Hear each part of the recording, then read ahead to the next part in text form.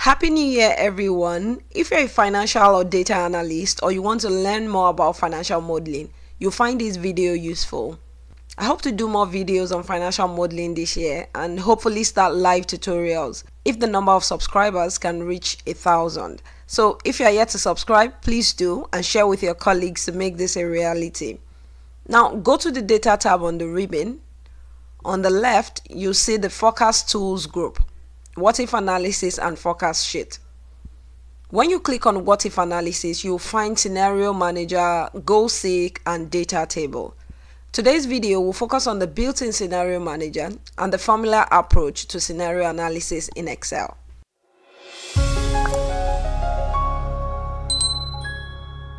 A financial model is typically used to forecast the future financial performance of a business. Now, in the process of building a financial model, assumptions are made and scenarios are created to explore the potential impact of negative and positive events on the business. Therefore, scenarios are the possible outcomes based on different variables. Now, there's no limit to the number of scenarios you can have, although 3 scenarios are commonly used. The base case, which is also known as the most likely scenario, best case, which is also known as the optimistic case, and worst case. So the questions these 3 scenarios are trying to answer are: what if the company wins a major contract? Or what if the company loses a major customer? Or what if nothing major happens and the company stays on its current growth trajectory? Look at the data. The company will most likely sell this number of products over the next 5 years. So this is known as the base case. If the company experiences accelerated growth due to the introduction of a new product or other factors, the company will sell a higher number of products, presented as the best case. However, if it loses key customers to competition, the number of products will be lower than the base case, and this is assumed to be the worst case scenario. Now, I'll show you how to use these scenarios, first by using formulas and by using the built-in scenario manager in Excel. The selling price and cost per unit are presented here. We have 3 scenarios, so we need to select one scenario per time. Data validation can be used or the combo box. Let's start with the combo box. Go to the developer tab. If you don't have the developer tab, you need to fix it in Excel options. So just right click anywhere on the ribbon, select customize ribbon, select main tabs right here and check the box for the developer tab. Click OK. Now back to the developer tab, click on insert. Under form control, select combo box. Hold down your mouse and draw a box anywhere you want. I'll place it right here.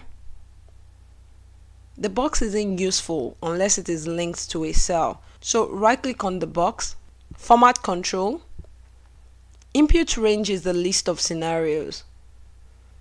Next, click inside this bar and link to a cell. I'll pick the one right next to it here, C5. Drop down lines are the number of rows and there are only 3 of them. Click OK. Now when I select any scenario from the drop down, I get the position in the linked cell. Next, this position has to be linked to these cells with the help of the choose or index function. I'll use index function. Index will return the value at a given position. So index array will be this column and the row number will be the number returned by the combo box. You have to press F4 to fix that cell reference. You don't need the last argument, so close the bracket and enter. If you want to know more about the index function, you can check out the links to some of my videos in the description box below. I'll copy the formula and paste it across the cells. Now we can populate the sales and cost value. To get the forecast sales value, you have to multiply price by quantity.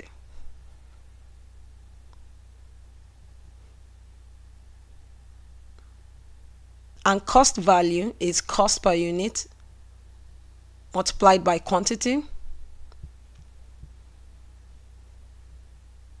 Now, whenever you select a scenario from the combo box, the active scenario is displayed here. Isn't that cool? One more thing, I'll drag the combo box over the number so it's not visible. Nice. An alternative way to do this is to use data validation. Select the cell where you want the drop down, go to the data tab, click data validation. In the allow box, select list. For source, select the scenarios and click OK. Now you can select a scenario from the drop down list. Next, you can use any lookup formula that will return the corresponding units for each scenario. I'll use index and match. Index, array is here. Match the scenario selected to the list. You have to press F4 to lock the cell reference.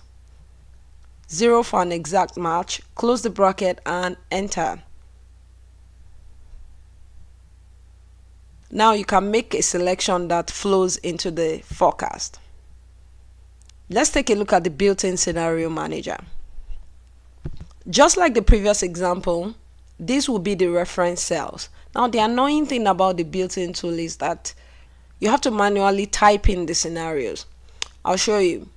Go to the data tab, click what if analysis, scenario manager. Now click add. I'll start with the base case scenario. Name is base case. The cells to be changed are D8 to J8. Ensure you select the cells.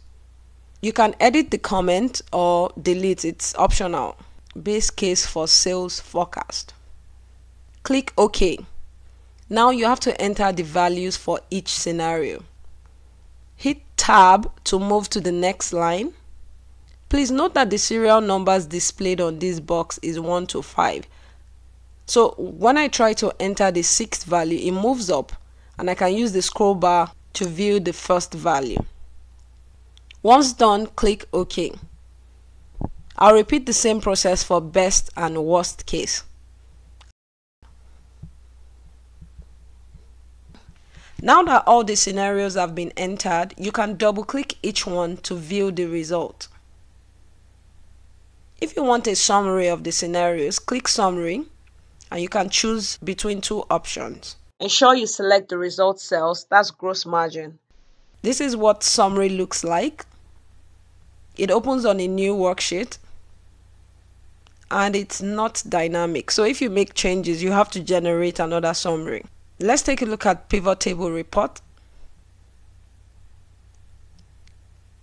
There you go. Now you can edit, delete or merge scenarios from the current or external workbook. So in summary, financial modelers typically use the formula approach to building scenarios in financial modeling. I hope you found this video useful. Thanks for watching.